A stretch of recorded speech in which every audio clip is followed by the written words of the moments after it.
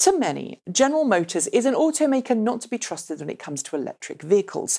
And if I'm honest, GM has had a bit of a shady past when it comes to cleaner, greener transport, canning the EV1 and before that, playing a pivotal role in buying up and then discontinuing trolleybus and streetcar services across the US, back in a time known by historians as the golden age of the American auto industry. But in recent years, spurred on by the success of its Chevrolet Volt range extended electric car, which, yes, I know some of you call a plug-in hybrid, and, no doubt intimidated by the successes of Tesla, General Motors has a whole lot more energy that it's put into developing electric vehicles. And while it's still grouched about production electric vehicles, or as it sees governments forcing electric drivetrains on people through zero-emissions mandates, GM has started, finally, to take plug-in vehicles seriously. The Chevrolet Bolt EV, the first ever long-range electric car from the company, is the first example of that. Developed in double quick time and produced in collaboration with technology partner and battery supplier LG Chem, the Bolt EV offers a real-world range in excess of its official 238-mile, 383-kilometre EPA range, a 0 to 62 miles per hour time that's on par with a V6 powered Ford Mustang, and a starting price tag of $36,620 before incentives. But as a CUV, the Bolt EV doesn't suit everyone's needs. And in a lineup where GM still offers roaring V8 engines that barely get double-digit fuel economy, the impact the Bolt EV has on GM's corporate average fuel economy isn't all that big, especially when GM's strongest sellers are still large SUVs and pickup trucks.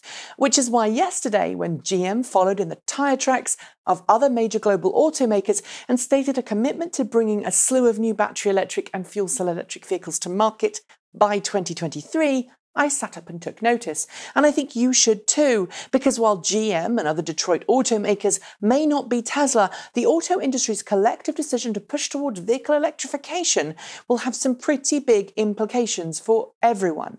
In GM's case, the push towards electric vehicles will be split between battery electric vehicles like the Bolt EV and hydrogen fuel cell vehicles, a move which GM says it feels is needed to ensure that all of its current customers' needs are met.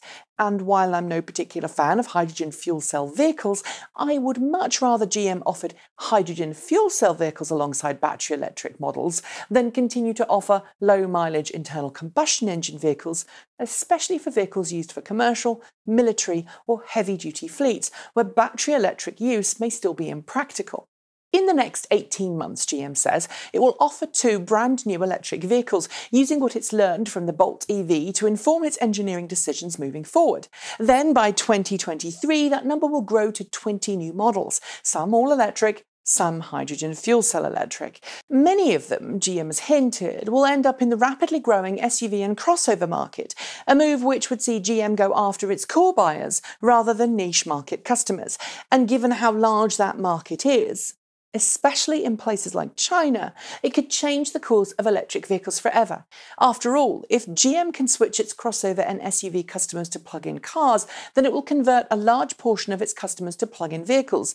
And while that will not only dramatically range its corporate average fuel economy, it will also encourage the competition to follow suit as well. And I'm not talking about the kind of early adopters who are already considering an electric car, or indeed, people who are watching this video. I'm talking about everyday car buyers who want a functional, reliable car that doesn't cost too much and gets the job done. Customers who really don't care how it's fueled as long as it works. Still remain to be unconvinced? Ultimately, GM has indicated it wants to replace internal combustion engines completely with battery electric and hydrogen fuel cells, resulting in an all-electric future.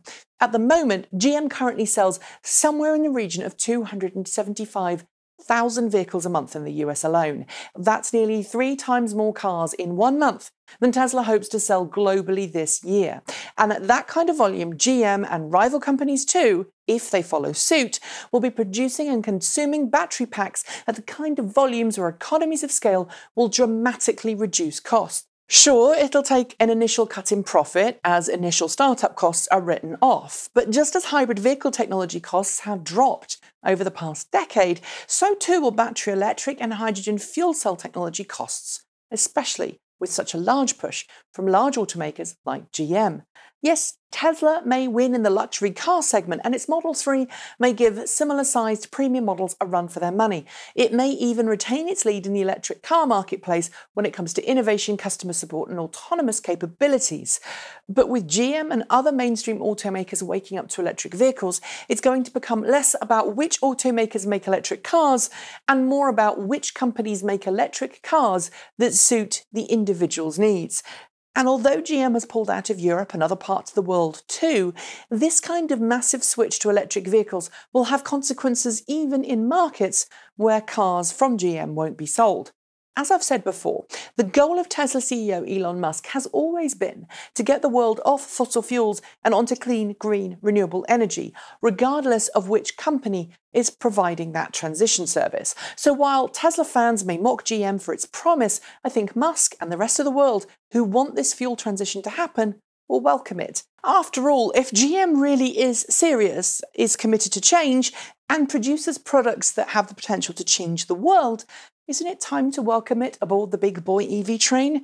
That's it. Don't forget to like, comment and subscribe. Hit the notification bell to hear the moment a new show is uploaded, and click the Patreon link at the end of this video or in the description below if you want to help me make more of these videos. Until next time, keep evolving.